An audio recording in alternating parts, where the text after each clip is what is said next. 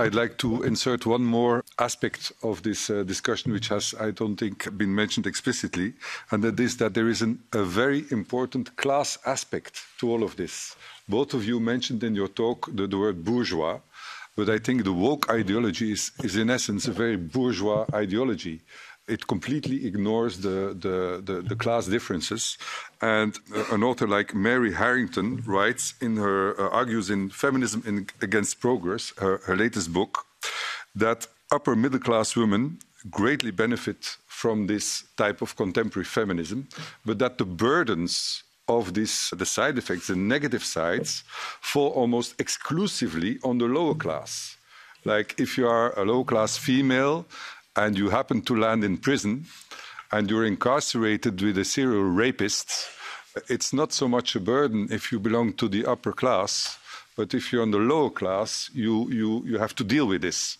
And it's not only this aspect, but it's across the whole scope of wokeness, this total ignorance of class difference. Could you maybe comment on that? I discovered this in a very personal way.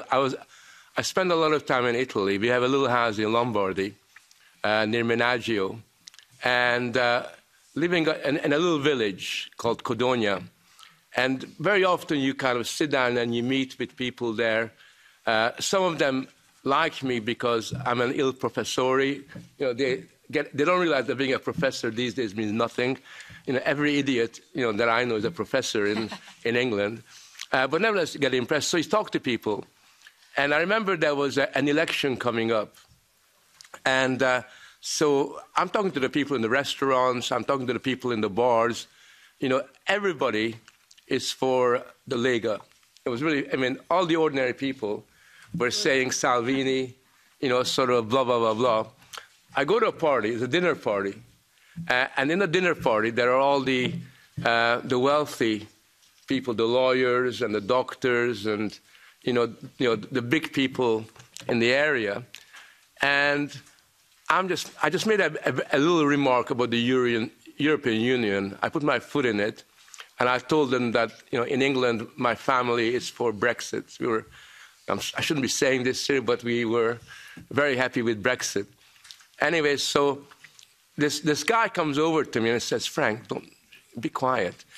Because these are all payday people.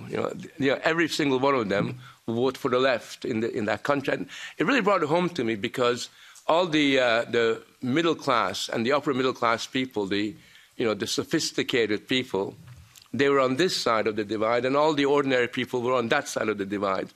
And that experience was very interesting for me because then I said, well, actually, where I live in England is the same thing. I live in a town called Faversham, and complete class divide on who votes for what. The Brexit phenomenon was a working class phenomenon. They were the ones that were for Brexit. It's the same thing. I'm Hungarian. In Hungary, there's a big difference between Budapest, the capital city, and everywhere else. But even in Budapest, obviously, there's a big kind of divide. And you realize, and this gives me hope, because it basically tells me that ordinary working class people are able to vote for people like us and are able to get attracted to our kinds of ideas because they know that they pay the price for the way that the elites in their society behaves. They are the ones that pay the price for bad schools. They are the people that pay the price for multiculturalism. They are the ones that pay the price for the fact that the elites have got their kind of globalist focus on the world outside of their country. So, yes, I think that the class dimension is really, really important. And it's almost been inverted from what it was in the past. And I think that's a good thing because there are more ordinary working people than there are lawyers and doctors and millionaires.